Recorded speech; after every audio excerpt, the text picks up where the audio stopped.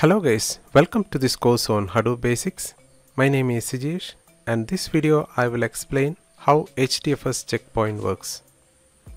The name node is keeping its metadata into two files called fsimage and edits. fsimage is the persistent checkpoint of the file system metadata.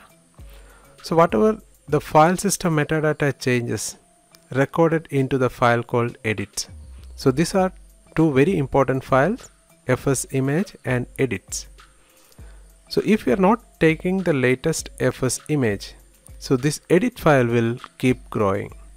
So in that case, so whenever we do a restart or recovery, so that will take a lot of time because the first it has to load fsimage and apply this edit.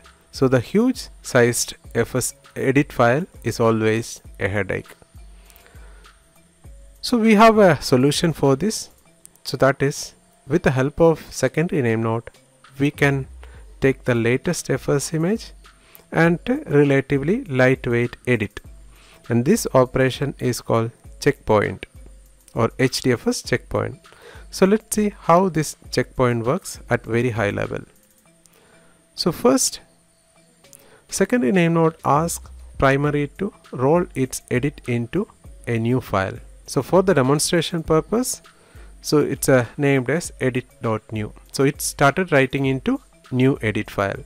The same time, secondary receives fsimage and edits from the primary using HTTP get method.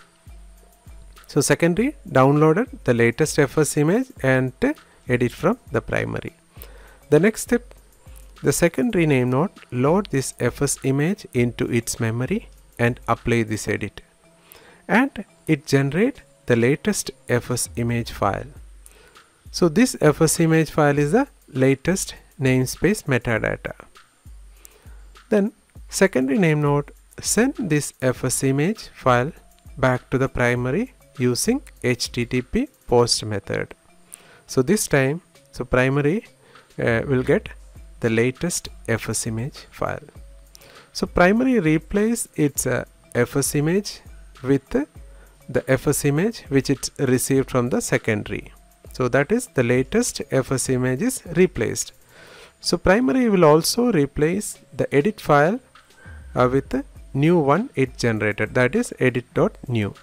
So now our primary have the latest fsimage and also the latest and lightweight edit file.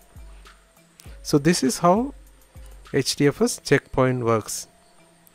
So by default, this checkpoint time is based on various factors like time duration. So that is every 1 hour by default.